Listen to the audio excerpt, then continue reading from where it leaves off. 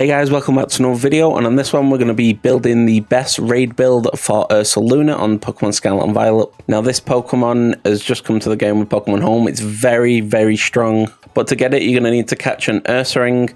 You're going to need to move it to Pokemon Legends Arceus, evolve it using a Peat Block, and then bring it back. So you can catch a shiny version in the game, switch it, bring it back, and you'll have this guy. Nice little crimson red colour. Or you could test your luck for the giveaway at the end of the week. Now, when the Pokemon comes over, it should just have the ground type Tera. Tera we're going to be using because normal types aren't super effective against anything. So ground type is going to be the better option here. Going to do more damage. A held item we're going to be using is going to be Flame Orb. What this does is at the end of the first turn, it's just going to burn us. You'll see why later on, but first I'm going to show you where to get it. So just fly over to Levincia North. If you enjoy these types of videos, make sure to subscribe, turn on that notification bell so you don't miss another video. There's plenty more where that came from. And if you want to join the Discord, link is in the description. Would love to see more people over there. It's tons of fun and I can help you out even more. So to get that item, we're just going to go to the Daily Bro shop, which is right here. Click on battle items, scroll down until you get to the actual orbs. Buy the Flame Orb for 15,000 Pokedollars.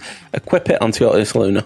Next up, we're going to need the Adamant Mint for the Adamant Nature, which is up and attack, down, and special attack. So head to any Chansey supply shops, the black and green shops. Get yourself an Adamant Mint and use it on your Ursaluna. As you can see there, up and attack, down, and special attack. For EVs, we're going to be using HP and attack EVs. HP for survivability, attack for damage. If you want the items for these, just go back in the Chansey supply shop. And you'll need 26 HP ups and 26 proteins for HP and attack. This will cost you 520,000 Pokedollars. It is expensive, so you want a cheaper way of doing it, then just head to any Daily Bro shop. Click on General Goods, scroll to the bottom, your power items. Each power item will give you 8 additional EVs per kill. Get a power weight for HP and a power bracer for attack, and then I'll show you where to actually farm them. So to farm the HP, just come right here on the map, fly over to the lighthouse, make your way over. When you get over to the water area, activate a Fairy type level 2 sandwich, and you'll get loads of Azurill spawning, and you just want to take out 28 of those, and you will have your max HP EVs. If you want to make this easier, get a Persian, put it at the head of your party, get Payday, use PP up twice, it will go to 28 when that reaches 0. You'll have max EVs in HP, and you can also get 1,000 Pokedollars every single fight with Payday and Amulet Coin. Now let's move on to the attack. So for the attack, we're going to be going to South Province Area 3. And around this area, you're going to find Shinx, Yungoos, and Growlithe. They all give attack EVs, so take out 28 of those and you'll get your max attack EVs as well. You're going to want to use an electric type level 2 sandwich, so loads of Shinx up here. And then we can move on to the IVs. To check your IVs, go in your main menu, click on boxes. Hover over your Ursaluna, click the plus button. It will go to your max IVs, see how many you need. I've hyper trained 5 out of the 6. You don't need special attack. When you know how many you need, go to any Daily Bro shop and get your bottle caps. So I'm going to go to the one in Levincia. When you get here, click on General Goods. First item will be the bottle cap. Every bottle cap is 1 max IV, buy however many you need. And then visit Montenevera. And then we're going to be speaking to the person next to the Abomasnow. He will hyper train your Pokemon. Click your Ursaluna, click bottle caps. HP, attack, defense, special defense, speed. Start the training and you'll have your max IVs as well. Moving on to the ability we have will be Guts. It'll be one of the normal abilities. So if you get Bulletproof, just use an ability capsule and it will change it to Guts. And what this does is it increases our attack by 50% when we have a status condition. That's why we have the actual Flame Orb from earlier. So it's a great ability. Now, moving on to the moveset, we did try 2 movesets out. We tried the Belly Drum and Headlong Rush. Didn't quite work out. We couldn't quite get the one-shots going. So the best option that I found was going to be the Earthquake, Swords Dance, Facade, and Drain Punch. So what we've got is we've got our 2 stab moves, Earthquake and Facade. Earthquake, very powerful move. It's going to be our main move. Facade, it's just there for another stab move, and it's quite a powerful move. 140 power because we're burnt, but it's not super effective against anything, so Earthquake is going to be better. Swords Dance, increase our attack by 2 stages. This is going to be better than Belly Drum. And just in case we get in a bit of a pinch, we can use a Drain Punch. We're probably not going to use it, but it's always nice to have to get HP back. Now, all 4 of these moves are going to be TMs, unfortunately. So we're going to need to do quite a bit of farming to get these Pokemon moves. So they're all TMs, so just come to the TM machine at any Pokemon Center. First up, we're going to go for Swords Dance. We're going to need Zangoose Claw, Gibble Scales, and Cypher Claws. Let me show you where to get these. So for Cypher, just go to Castle Royale Watchtower number 1. jump down on the Casraya Lakeside over here, and then we're just going to be looking for ciphers. When you find your cipher, just take it out, and you will get your cipher claw. Now for Zangoose, we're going to be coming to the bottom right corner of the map, put a waypoint right here, fly over to the shrine, make your way over. And when you find your Zangoose, just take it out, and you will get your Zangoose claws. Next up is going to be Gibble, so come to the bottom left corner of the map, fly over to Alfanado. And then we're just going to be coming over to this cave right over here, and just go through the cave until you find Gibbles and Gabites. Going to be following this path right here. Don't skip the cave, just follow the path, there'd be no point. So here's a group of them right here, we're just going to take them out, and that will get us our Gibble scales. Next up is going to be Facade, so we'll need Kamala Claws, Tinkertink hairs, and Stantler hairs. Let's go get them.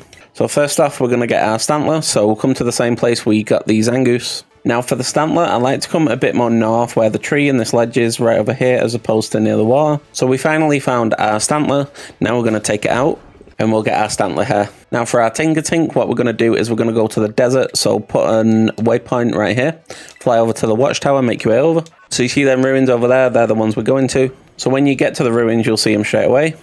We just need to take out one of those, and we'll get our Tinkertink hairs. Next up, Kamala. So to get Kamala, I like to come around Medali, so fly over there. And then we're just going to be looking around the outside of Medali. So we found one right over here, so we're just going to take that out, and then we'll get our Kamala claws. Next up, we have Drain Punch. So for this, we're going to need Krogunk Poison, Mankey Fur, and Crabrawler Shells. So let me show you where to get these. So to start off, we're going to go get our Krogunk and our Mankeys. So you want to put a waypoint right here next to where this water is. Fly over to South Province Area 5, make your way over. When you get to the swamp, you can actually find Krogunks on your way. So if you do find one, just take it out, and you will get your Krogunk Poison. When you get to the end of the actual swamp, climb up, and you can find Mankeys up here. Oh my god, it's a shiny piggy. Let's go. We love the pink pig. We're going to try and catch this special piggy in the love ball. Let's go. You gotta love the pink pig. Come on now. It's a nice little clip for the video. All the shinies coming out. Oh, there's a Mankey as well. Just what we needed. And that will get us our Mankey Fur, and now we can move on to the next Pokemon. So the last thing we needed is a Crabrawler Shell, so come right here on the map where this raid is. Fly over to East Province Area 3 rest stop and make your way over. When you get to this island, there'll be loads of Crabrawlers just chilling. Just take out one of them, and you'll get your Crabrawler Shell. It will be a Crabominable on the island somewhere. They'll give you more of them if you want to take that out while you're here. Next up, we have Earthquake. This is going to be a very strong move. We'll need Phanpy Nails, Diglett Dirt, and Barboach Slime for this. So first off, we're going to go get our Diglett Fur. Not Diglett Fur. Diglett doesn't have fur. Diglett Dirt. To get your Diglett, just come right around here. So I'm just going to head over there now, keeping an eye out as I go. There's a Diglett right there. So we're just going to take that out on the way. And that will get us our Diglett Dirt. Our Phanpy, we can get in the actual desert on the left side. So just fly over to the desert. When you get to the desert, just keep your eye out for Phanpy or Donphan. There's a family of them right there, so we're just going to take those out, and that will get us our Phanpy Nails. Now to go get our Barboach. Now to get Barboach, what we're going to need to do is come right here on the map and just make our way down the stream right along here. So fly over to Apaldia's highest peak, and then we're just going to be slowly coming down. Once you get to the actual start of the little stream, we're just going to keep going down until we see Barboach. Now we didn't actually find one, so I would highly recommend using an Encounter Power Ground sandwich when you're looking for your Barboach, if you need a Barboach. They are quite annoying to find for some reason. After you have it, that will be the full build. Smash the like button if you're enjoying this video so far, and we can get into those raids. So first up, we have a 6-star Fire-type Tinkaton. Let's see how it goes. We love that shine. So we get hit with a Gigaton Hammer that does a decent amount of damage actually, considering we have very high defense. We're going to hit him with a Swords Dance, raising our attack by 2 stages, then we get burnt because of our item. And now we're just going to use Earthquake, see how much damage it does. Doing quite a bit of damage actually. He uses Gigaton Hammer again. We're going to use Earthquake. I just want to get 3 Earthquakes out before we go down. Tinkaton is already on half health and the shield's gone up. So because we're burnt, it's almost as if we don't have 140 attack. We have like 210 attack, which is incredible. Doing so much damage at the minute. So this is probably where we go down. So we're not going to Terrestrialize here. You're probably going to go down once every single time you raid with this Pokemon, but that's fine because we've got plenty of time. We get back. What we're going to do now is we're going to Terrestrialize and use Swords Dance. We get hit with the Gigaton Hammer. Doesn't matter though because we're about to output a ton of damage. I've been really looking forward to use... Oh no, we get hit with the Nullification. We need that 1 Swords Dance, so I'm going to activate Swords Dance. Now we don't actually have the Flame Orb, which is unfortunate, but we're still going to do a lot of damage. As you can see, we're still doing a ton of damage. The Flame Orb kicks in and we are now burnt, and next attack, it'll probably finish it off. So we're going to use Earthquake now, and I'm guessing that finishes. Not quite, we've got a tiny bit left. The shield does break though. And with our next attack, we're guaranteed to attack first because the shield just broke, and we'll just finish off the Tinkaton with an Earthquake. As you can see, this Pokemon's very strong. It has very good HP, very good attack, very good defense.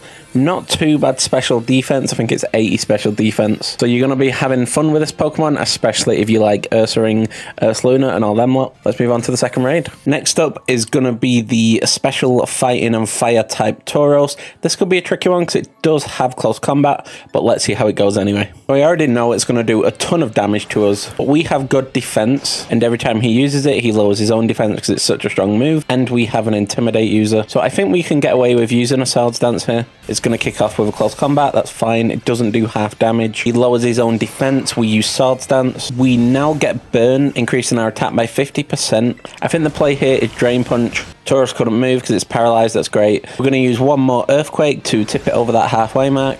Oh wow, it nearly kills it. That was a very strong move. His shield goes up. I didn't actually expect it to do that much damage. Oh, he used close combat, so his defense went down.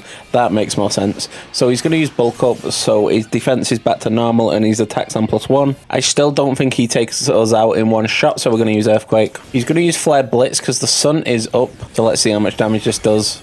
Does quite a lot of damage. This Earthquake should finish him off though, and the Tauros goes down. A very fast raid fight with Ursaluna's bulkiness and high attack coming out on top. Let's move on to the third raid. We've got a 6-star fire type Clodsire. So he has Yawn, but we have a Flame Orb, so we pretty much just cancel out Yawn. So I think this should be a very good matchup for us.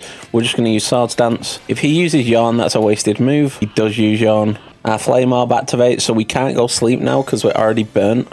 He nullifies first turn, that's unfortunate. So we're going to have to use Swords Dance again, wasted move on our turn. He uses Earthquake on us. I'm going to use Swords Dance again to go +4. So we're going to use a third Swords Dance. Now we're on max attack. We're going to use a Go All Out here, and I kind of just want to see how much damage we do. Let's see how much damage. Quite a lot of damage considering Clodsire is very bulky. Do we get finished off here? See how much damage the burn does. Shield goes up. Can we survive on 1? We get hit with a burn, survive on 2. We're going to use Drain Punch here. We should attack first, and that should get us enough health back to survive. We're going to use Drain Punch again. I'm just trying to stay alive because we're on max attack. Clodsire's paralyzed, can't move, that's amazing. And now we're going to Terrestrialize into a ground type and just finish him off. So we have Terrestrialized, now we're going to use Earthquake, and the Clodsire goes down. So as you can see, this Pokemon Ursaluna is very, very strong. Highly recommend either entering the giveaway or going and getting one from Pokemon Legends Arceus. And if you want to see a really powerful Zacian build, which personally I think is the best raid Pokemon on the game since Pokemon Home has come to Pokemon Scarlet, that I've used so far anyway, then click on screen right now and I'll catch you on the next one.